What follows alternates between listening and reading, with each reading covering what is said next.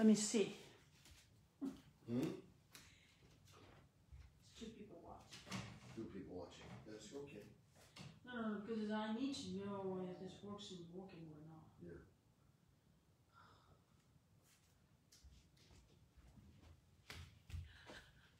Good morning.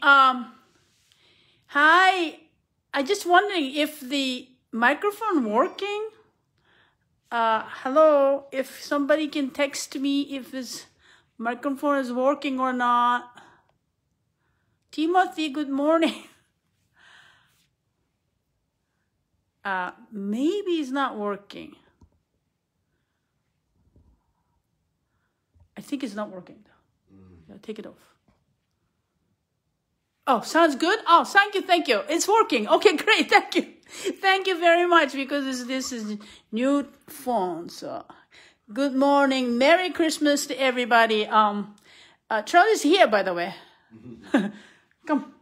We were streaming is a different room today. Thank you, Abigail. Thank you. Hi, everybody. Merry Christmas. Charlie is here. Is coming. Coming. Okay. Yes, everyone. Good morning, good afternoon, good evening to all of you. Merry Christmas, happy holidays, whatever holiday you all celebrate in this December.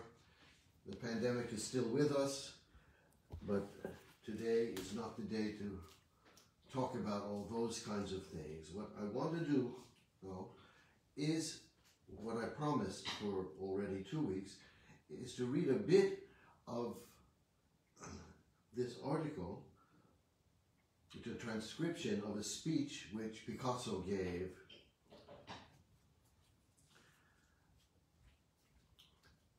and it's in 1922 that he did this, and I won't read the whole thing.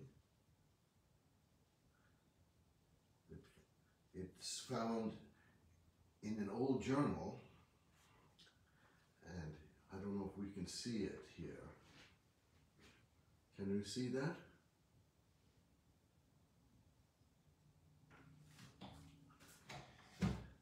Picasso speaks. A statement of the author. Should I show it again? Just make sure. Wait. Okay. All told, it's the article is very fascinating, but I will read just a bit of it.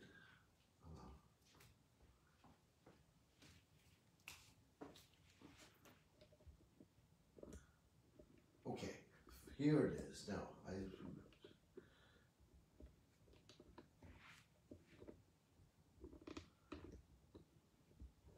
I can say I can hardly understand the importance given to the word research in connection with modern painting. In my opinion, to search means nothing in painting. To find is the thing. Nobody is interested in following a man who, with his eyes fixed on the ground, spends his life looking for the pocketbook that fortune should put in his path. The one who finds something, no matter what it might be, even if his intention were not to search for it, at least arouses our curiosity, if not our admiration. Among the several sins that I have been accused of committing, none is more false than the one that I have as the principal object of my work, the spirit of research. When I paint, my object is to show what I have found and not what I am looking for. In art, intentions are not sufficient, and, as we say in Spanish, although we translate this into English like the whole article, love must be proved by facts and not by reasons. What one does is what counts and not what one had the intention of doing. We all know that art is not truth. Art is a lie that makes us realize truth, at least the truth that is given us to understand. This is a very wonderful little vignette of Picasso. The artist must know the manner whereby to convince others of the truthfulness of his lies. If he only shows in his work that he has searched and has researched for the way to put over his lies, he would never accomplish anything. The idea of research has often made painting go astray and made the artist lose himself in mental lucubrations. Perhaps this has been the principal fault of modern art. The spirit of research has poisoned those who have not fully understand all the positive and conclusive elements in modern art.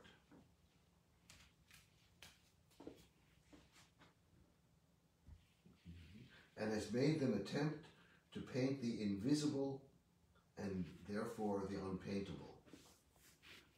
They speak of naturalism in opposition to modern painting. I would like to know if anyone has ever seen a natural work of art.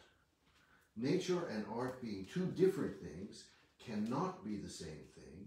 Through art, we express our conception of what nature is not.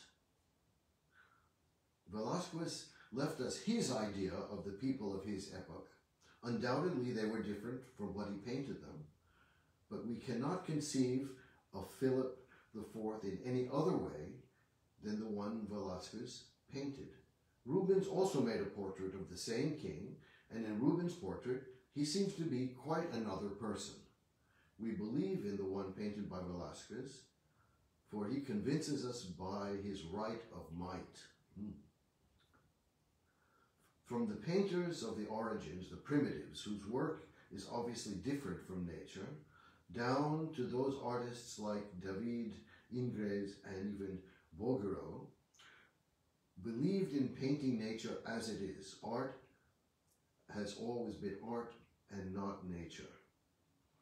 And from the point of view of art, there are no concrete or abstract forms, but only forms, which are more or less convincing lies. Those lies are necessary to our mental selves, is beyond any doubt, as it is through them that we form our aesthetic point of view of life.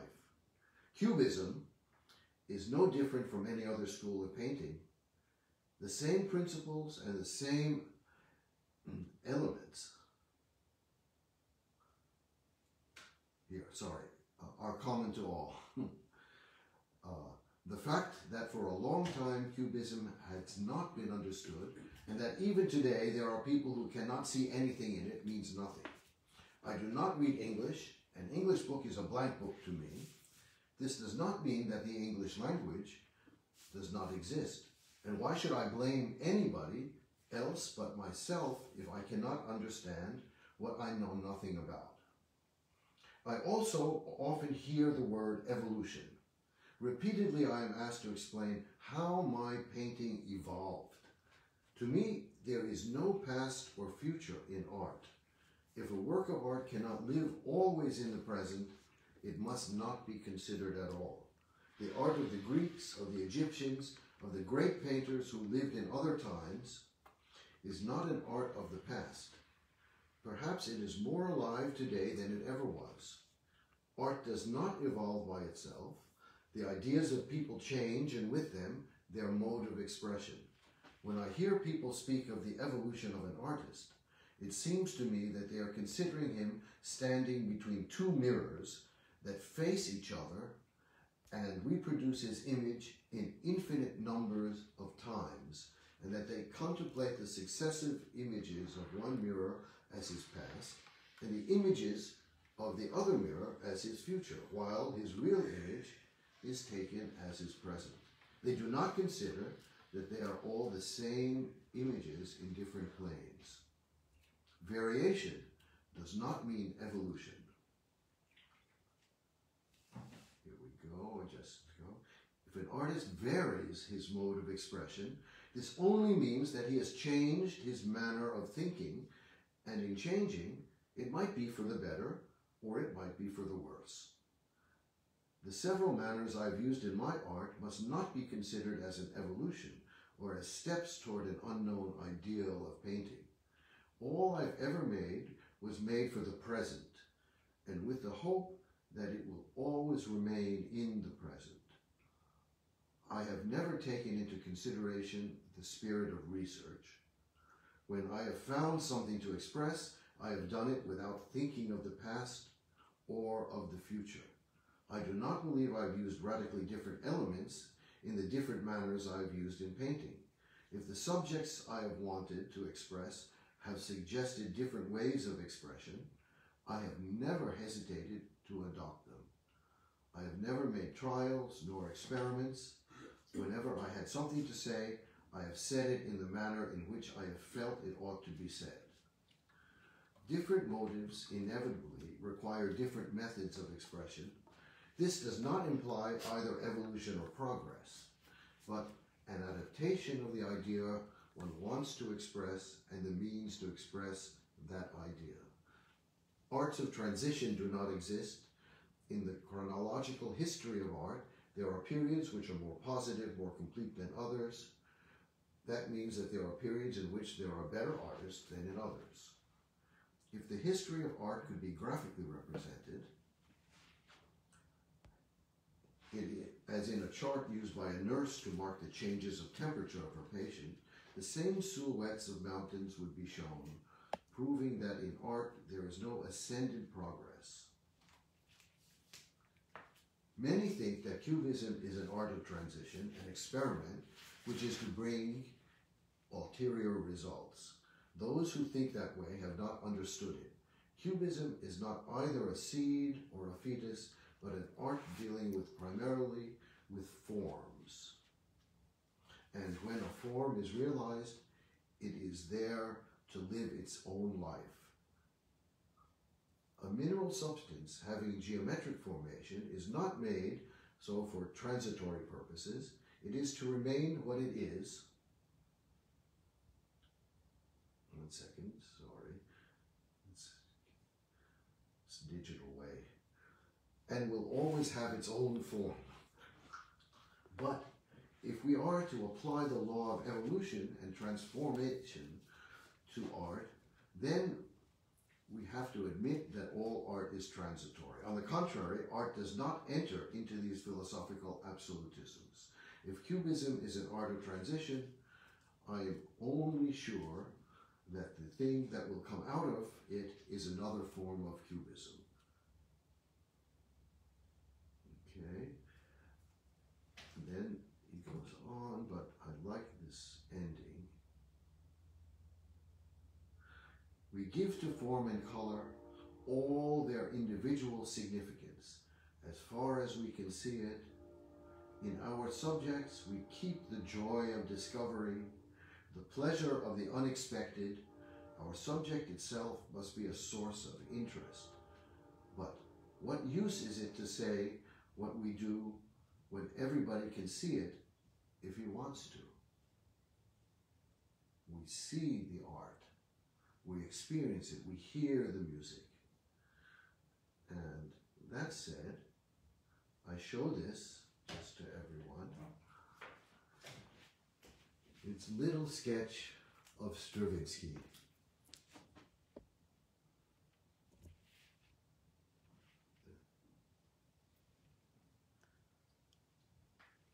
And that reminds me,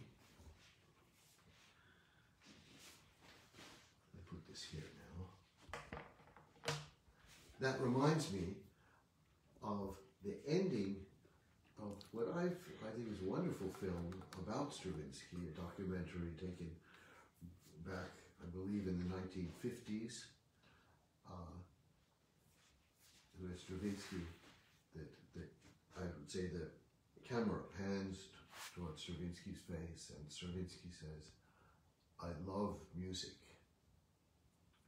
But more than music, I love to compose." Thank you with that. And now we will move to a little music. So the question is, what shall we play? Shall we play two pieces or one piece? Why you ask me always? Maybe I'll ask the audience, whoever is there. Should we play two pieces or one piece? Many. Or Many. not. I don't want to play many pieces. It becomes much too boring. You do this first? Yes. Okay. Let's do this first, and then I want a second, or I want to take this off.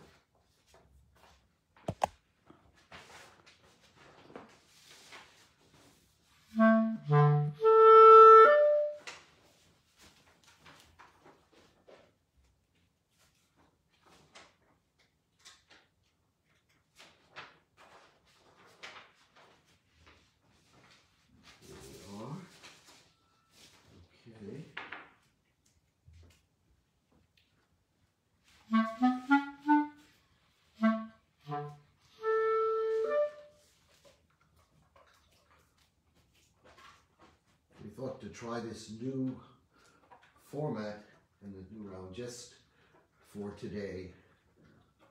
I hope that it's working okay. That's right. This was a very long journey for us. From the room over there to the room here. But in this very special time, that's farther apart than it is close. Okay. And I try this, but I always put on my read incorrectly.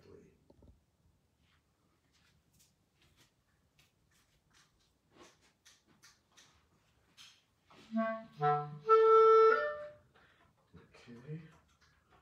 this is here, this is here.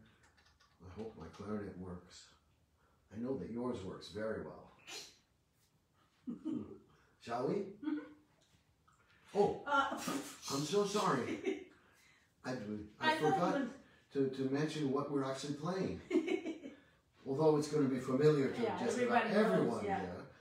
But this is Francis Poulenc's Sonata for Two Clarinets, which I believe was the second piece which he wrote, or at least was published. She wrote it in 1918. It was both a year of, in France, of course, of rejoice, because this was the end of the First World War, but also the beginning of the terrible swine flu pandemic, which makes it very apropos today. And yet, we see how Poulenc, in his youth, didn't do research, but he imagined a great future.